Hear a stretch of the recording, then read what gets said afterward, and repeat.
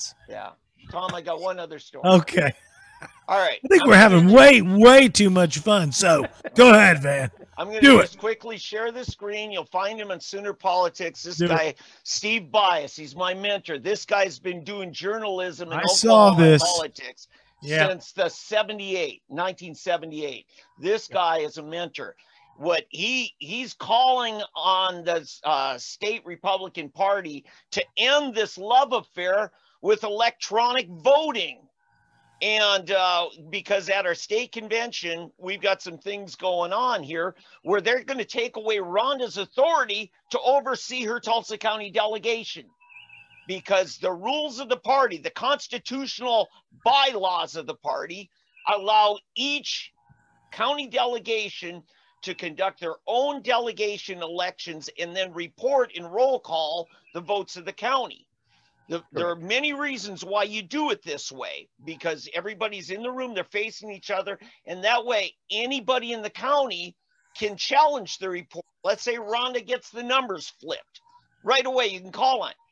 This electronic voting is ripe for all kinds of problems, and it requires you to take a mandatory class ahead of time in order to vote, which is another violation of the state bylaws. And then thirdly, you have to have an electronic device, and it has to be powered up and stay powered up enough, even though they aren't guaranteeing us a way to recharge our phones, regardless. The relationship between the voter and the government is like a marriage, and you can't do it virtually. You got to do it face to face. Yeah. Well, I will say to this, although the recharging aspect is something that Lori and I at Constitutional Grounds are taking seriously and working on, visit our table at the Republican Party convention, because we're going to be passing out not only conventions in English, shameless plug in English and Spanish. But we will also we're also working on a recharging station and other things there. But the other thing is, and I spoke with our state chairman this weekend about this very issue, and with Rhonda, because Rhonda was there and expressing calls that she had gotten about this very issue. And especially on the heels of so many problems at the national level, right? And so many people activated because of this issue. And so what we're working on doing is actually being able to demonstrate that the system is secure and that the system actually, everybody can check their own personal vote, and that then the math is presented visually so everybody can do the math. That's all a moot point if you're violating the bylaws, number one, and number two, not even following proper process in making changes, even if the people do decide to do this. Okay, and that was something that I had not considered. We'll have to talk afterwards because that is an important. So you're listening to a spat between David Van and David. Oh, I don't think so.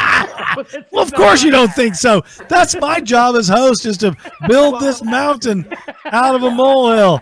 There they are fighting, scratching each other's eyes out. There was near death on 3D Politics live on Monday night. Thank God Rhonda wasn't here to see you guys fight.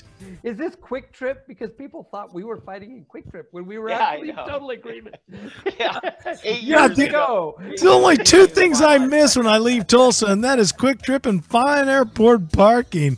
Other than that, there's nothing to get here. Stick around, guys. Wait a minute. We got a little break here. You know what? Every week on Facebook Live, 3D Politics comes to you. Look at that. Van's got it all lit up. That's I made right. that logo all by myself. Dude, Van, that is one of the best logos I ever. Not 3D Politics, the American Constitutional Republic, affairs of state in Oklahoma. The beliefs, principles, opinions, and views of people just like you. But not me. Because I'm your host, Tommy McKay, the verbal Viking comedian, political humorist, father of 5, and one day I ran for mayor. And then also David Van, creator of Sooner Politics, expert on Oklahoma state government, running currently for state vice chair in Oklahoma GOP, and David Oldham, founder, scholar, constitutionalgrounds.com, political leader, educational speaker, former electoral college member of the state of Oklahoma. So here we are again, rocking it. What I've noticed about this great group that we have here at 3D Politics is it never ends. It never ends. When we hang up, we continue, and then when we come back together, I tell them, don't start yet. Wait till the show happens. And then we go for 2 hours, and Rhonda comes and goes, and then we keep going. And then later when we hang up, Lori tells David, shut up. I don't even care anymore. The dog, look how cute the dog is. Buffy's the cutest one I've ever seen. That's not what we're talking about. You got a license for your dog? You should have seen her eating waffles. No, don't you dare try to commandeer the show with a cute dog. I can't compete with that crap. You saw how easily Rhonda's still stiff armed me. It was bad out there. What I want to say, though. Okay, back to business. Damn it, the boss is here. Look, Go ahead. This, convention weekend, I'm going to be busy campaigning. You are working your ass off. That's right. Yeah, there's a lot of running around going on. You're doing a lot. But I want to tell you, Steve Byas, one of the most respected historians of our state party and a wise counsel, what he had to say here is very important. I think there's probably going to be a challenge on the Rules Committee report to recall, a call to strike those blanks and return it back to each county delegation just to simply do their own voting and count up their own ballots and have the chairman report. Okay, Oldham, are you following him? You know what he's talking about? Yeah, I know perfectly well what he's talking about. Well, explain it to me because I am lost. Okay, so what happens every time is a vote for whatever issue comes up. And it's usually a vote for a particular position, but it could be a vote that is taken for a particular issue that is of import and needs to have a vote taken. Whatever comes before the body. Well, we do voice vote and standing vote, and then it may go to roll call. And if it goes to roll call, what happens is every county will then count up their own votes and then go to the microphone and report what their votes are. It's then tabulated as reported, etc. Okay, so the thing is, it takes a very long period of time. What the state party apparatus is trying to implement is something that is being done already within the legislature.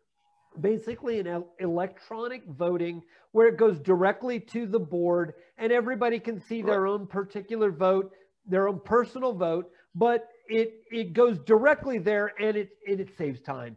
Yeah. So the question is threefold as I see it. First, do the rules allow this change? Number two, is it a good change? And number three, should we entertain who has the authority, David? Uphold the rules. Who has the authority to make the change? That's the most fundamental thing. All within the rules, and I completely agree with everything you're saying. Yeah. Well, here's what's your contention, Van?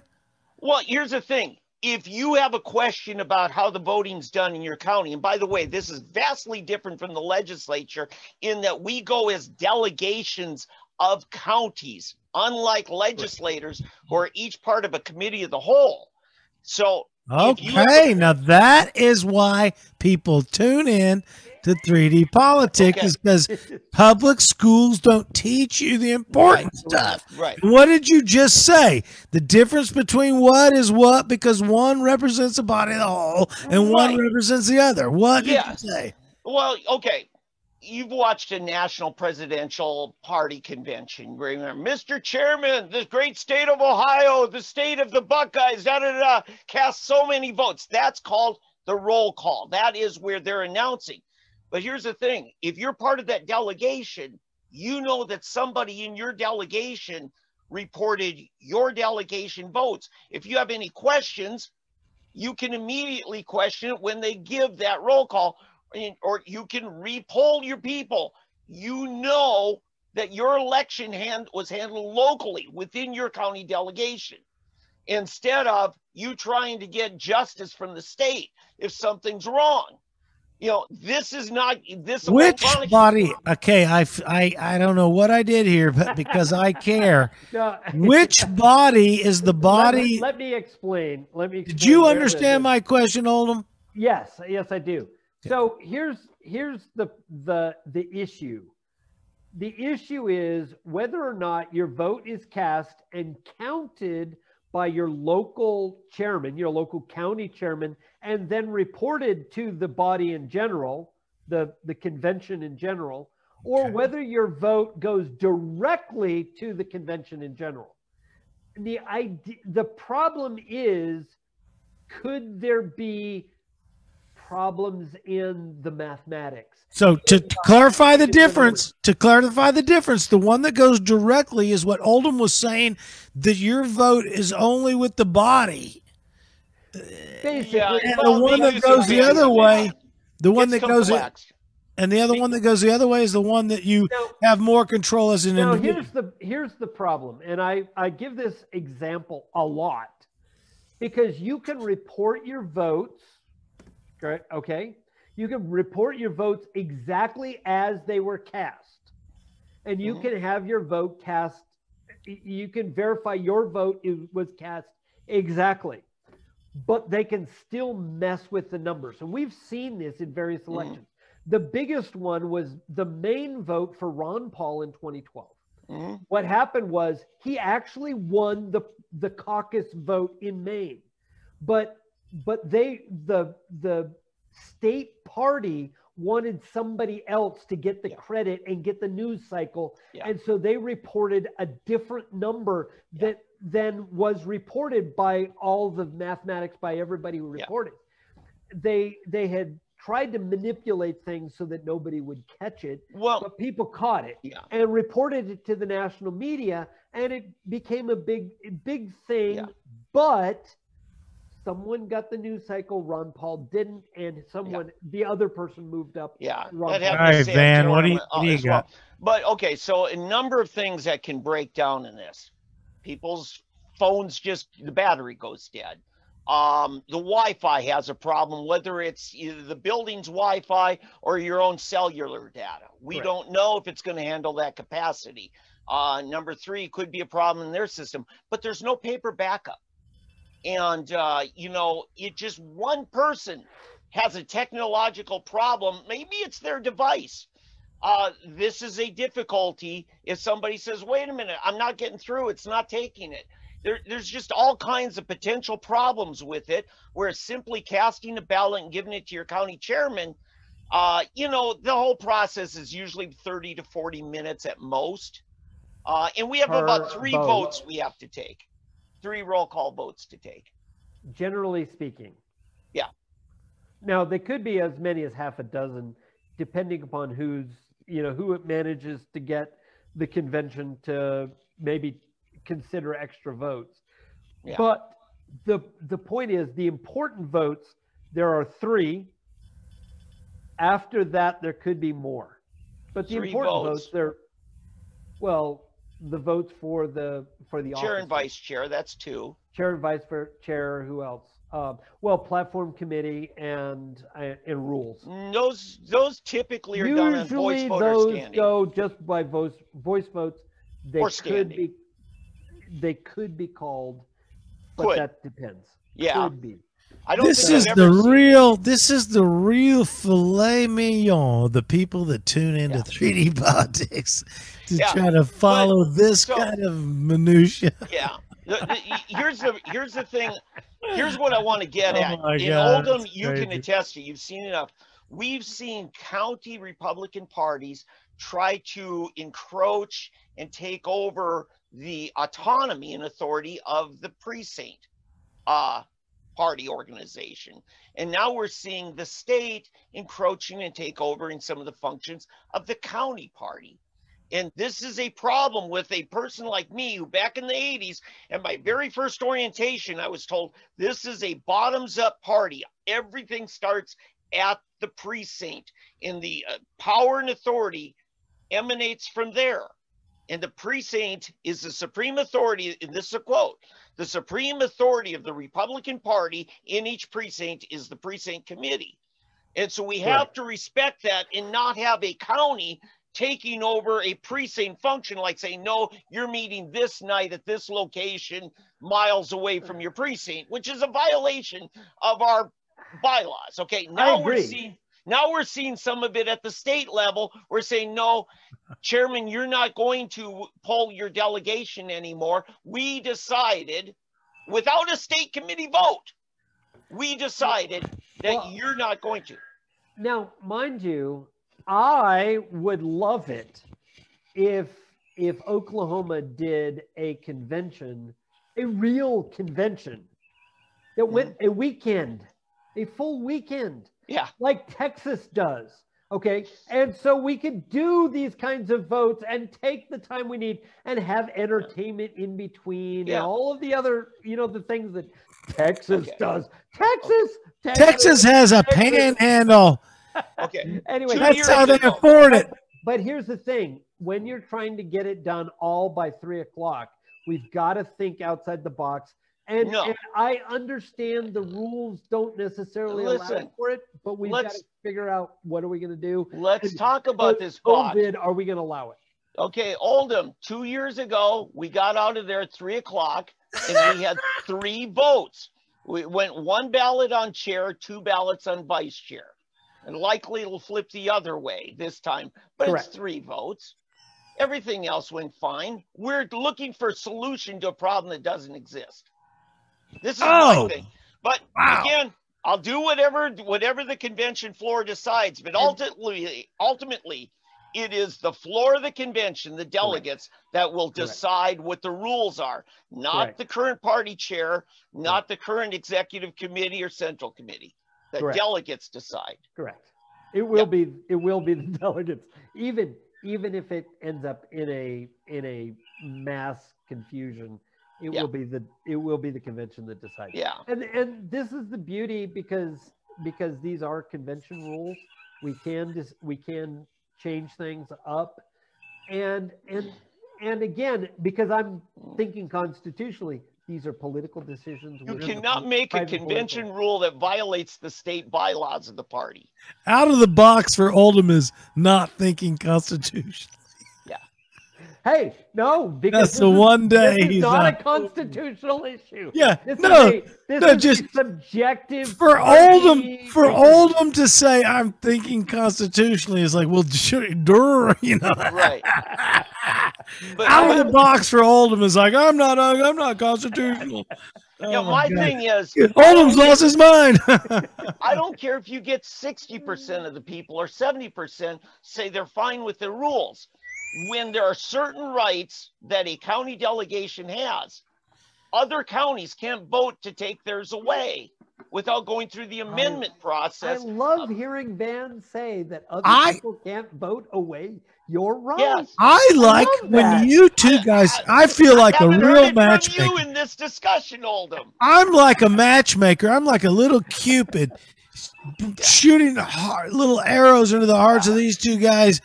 David Van, creator of SoonerPolitics.org, and David Oldham, founder and scholar at ConstitutionalGrounds.com. Me, Tommy, your fine host and Cupid, bringing all things together for love.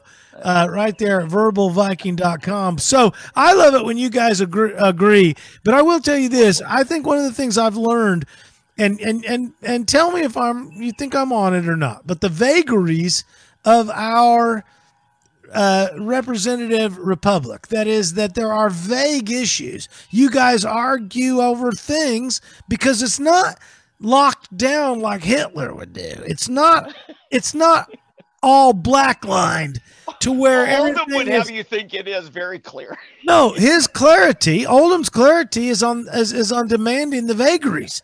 And that is that we have to allow these freedoms. And what I continue to like about our system that our founding fathers gave us is that these states have their areas and these precincts have their areas. The counties have their, all these areas have their areas. And within those lack of perfect definition, like a dictator would do, there are vagaries. And this is what allows our freedom. Water finds its way through the path of least resistance. And when there's not every single thing locked down, then there's some freedom around here. Yeah. And I love when you guys agree on protecting the vagaries of our system. Yeah, and I want to say, I had a proposal for a change of the state rule. I have gone through the proper process. I'll have to say humbly, I have passed more amendments to our state party rules than anyone. And I have a respect for the proper order of the way you do things. Yes. Oh, crap, I did it again. Look at me take credit. Okay, but here's the thing. Here's the thing. I had a very important party rule amendment that I Oldham, that's not allowed on the show. Hold on, I'm sorry. Oldham, you're going to have to cut off your camera and your mic, then suck an empty straw while you, so that you don't interrupt Van. I am trying to say I am not using Coke products. Try to be less white, Oldham. Okay. Go ahead, Van. This is my wrap up on this. I've changed the party rules the right way several times, respecting the process. And I had a very important party rule proposal that I brought to my precinct meeting, only to be told by my chairman, not Rhonda, but the previous chairman, that no, he made a rule that you had to present it 2 days before your precinct meeting. But keep in mind, the rule has always been you had to have it passed at a precinct meeting first. Please, this sounds like Catholic dogma. Go ahead. Right. But here's the thing. When you shut out from people the proper and orderly way to change the bylaws, now you have, I could think of a lot of words. Rule? Yeah. There you go. You said it. You think like the judiciary did with the election in Pennsylvania? Well, what you're saying is they create the problem. They make it impossible for you to use the constitutional means to amend the Constitution. Right. And yet they flaunt the Constitution and just make up new rules that weren't passed in an orderly and constitutional way. Correct. So I'm only saying this. Look, I can deal with either way at this convention. But I want the people of Oklahoma to know, the Republicans of Oklahoma, this is not the way that I will approve of doing business as part of the state central committee. All right, Oldham. In this, David and I are completely and 100% in agreement. Lawlessness is always the problem. It's, you know, and I've been talking to people about this all for weeks. And it's not about anarchy, it's about lawlessness. And this is the key word, lawlessness. People want to do things their own way, irrespective of the rules. Yeah. And it's like, well, that's lawless. So let's stick with the rules. Yeah. Let's change the rules if we need to, because the rules can be changed. So just like 3D politics, you two guys are the bricks and I am the grout. Okay. I fill in the little things. And so when you say, damn it,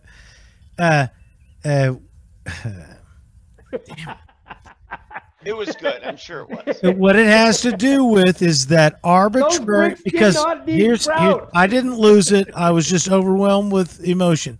The bricks are held together by the things in between. And when you say lawlessness, people do not recognize, like I do, the grout.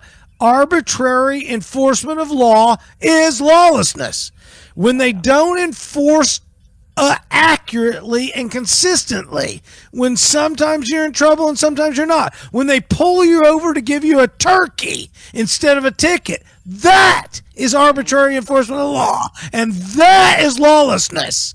That's what I was trying to say. It's absolutely lawlessness People who want a turkey and think a cop should do something nice for you, when they give you a turkey, don't see that as arbitrary enforcement of the law. When you get pulled over and you're like, oh, thank God I got a turkey. No, you should say, give me an effing ticket, because you shouldn't be pulled over for arbitrary enforcement of the law to pretend you're my daddy going to give me a frozen turkey to feed my family. I'm over it. Okay, so here, getting back to Steve Byas, because he called me on. We talking about Steve Byas? Yeah. Okay. Well, about the Constitution, he's got an email saying it's mandatory for every delegate to log in, to sign up for and watch a Zoom meeting, a class on how to use the electronic system. Steve Byas says, I'm not doing that. He says, since 1976, I've only missed one Republican state convention. He says, I may be kicked out of this one, but I don't care. I am not doing it. And this is sad. Well, here's the thing. I don't know about anybody being kicked out. Did you not read the word required meeting? Hey, Oldham, go on. I have not seen a single email. So anyway, you haven't heard anybody of us quick out what? Well, I have, so I tell you, it was said to be required. Well, here's the thing. Here's the thing I've heard. We have 2,600, over 2,600 people who have signed up to come to the meeting. Yep. To the state convention. 2,600. Yep. We haven't had that since 2012 presidential election. Yep. Come to a state convention. That's how fired up people are. Yeah. Now, whether I do not see, I have not heard. I will have to look now that you are bringing it up. I have not seen as a credentialing requirement that in order to be credentialed, I have to have attended the Zoom meeting. Well, then you're not up to speed. I'm telling you, it's black and white. It's an email sent to every delegate. Boom, throw down. I am not qualified to credential because I haven't gone either. Okay, let's talk hypothetically then, Oldham. If a chairman sends that out to every delegate and says it's required, even though he has no authority to require it, and it's only when the rules committee meets and then when the rules are presented on the floor and they're passed, then what you have is an ex post facto law. Correct. And you're enough of a constitutionalist, you know there's a ban on ex post facto laws. You have a problem with people not showing up thinking that they aren't allowed because they haven't done something. And look, therein lies the problem is people won't show up who should be there and would be there except for the supposed they think they can't show up. It's no different than the mask law. And the mask ordinances, dictates that go out. It's all BS. They can still go out and do whatever they want to do. It's a Rule 3B violation. It's a Rule 3B violation of our state party bylaws. Okay. Anybody who does that to anyone is automatically kicked out of any leadership role. Furthermore, any number of Oklahoma Republican voters can now sue the state for violating their right to full access just on that.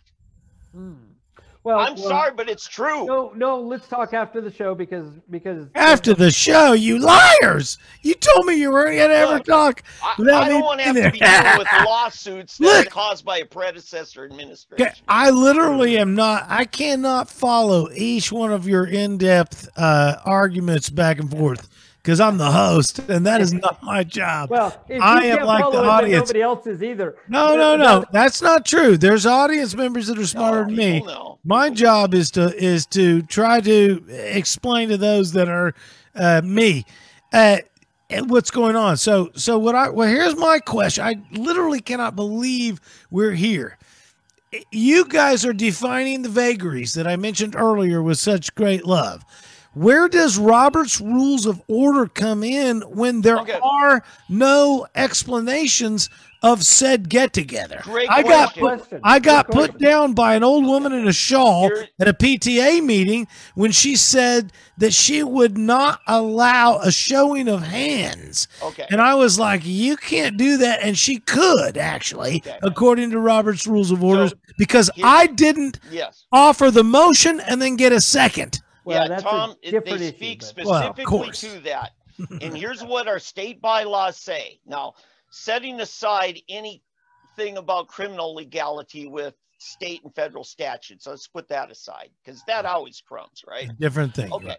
So your most direct ruling has to do with the convention rules passed at the beginning of the convention.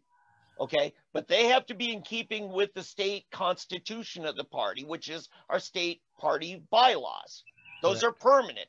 Those are our charter founding documents. Correct. And then any matter that hasn't been spoken to directly by either the state party rules or the convention rules falls back on Robert's Rules of Order. Thank you, host Tommy McKay, Verbal Viking, for bringing reality to everyone's confusion. Right. Yeah. So Robert's Rules only comes in when something has not been dealt with by a state or convention rule. Yeah. Where they make up their bylaws, and when they make up their bylaws and such, then Robert's Rules of Order is out of line. Yeah. Now, some of the state and convention rules will refer to Robert's Rules, but that then calls them into play. But Robert's Rules only comes in when there's a question, when something hasn't been dealt with, and then there's a question. Robert's Rules comes in, and this is and I don't see this being a great problem. We'll get there. David and I'll talk after the show. No talking after the show. I've already banned that.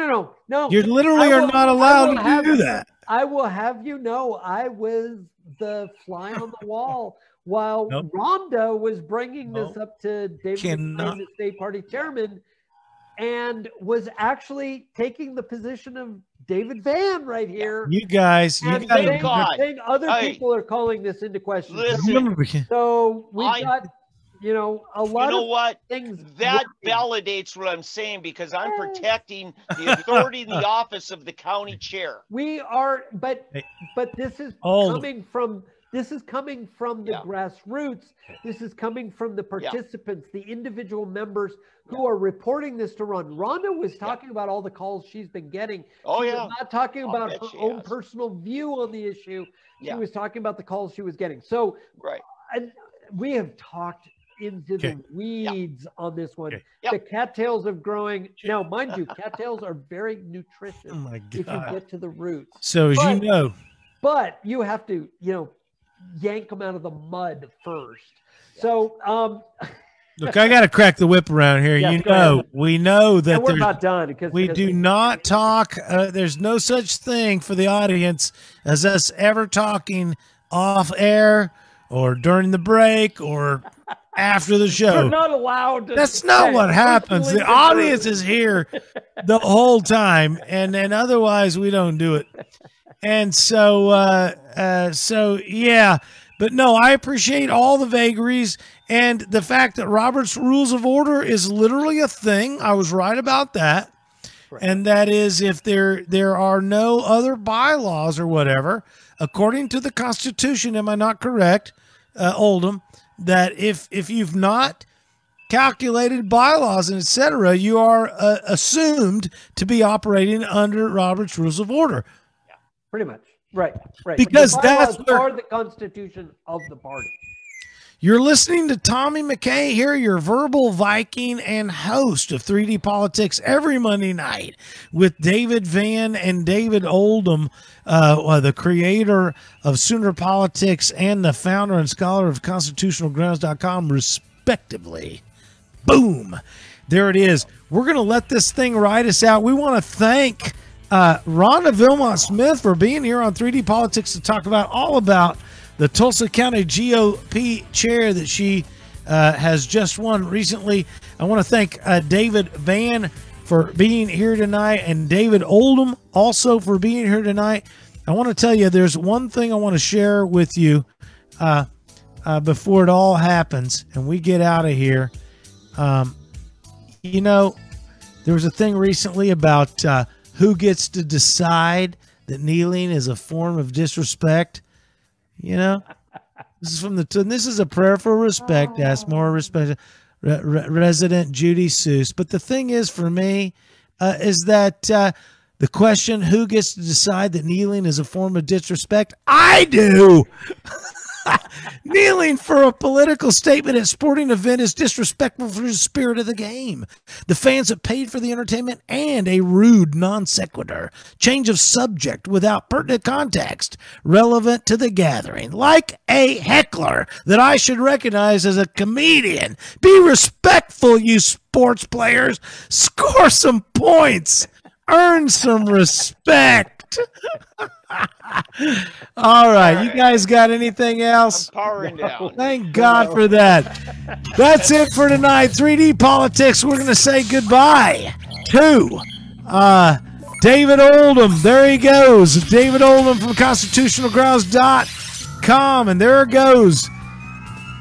David Van from SoonerPolitics.org. And here I go.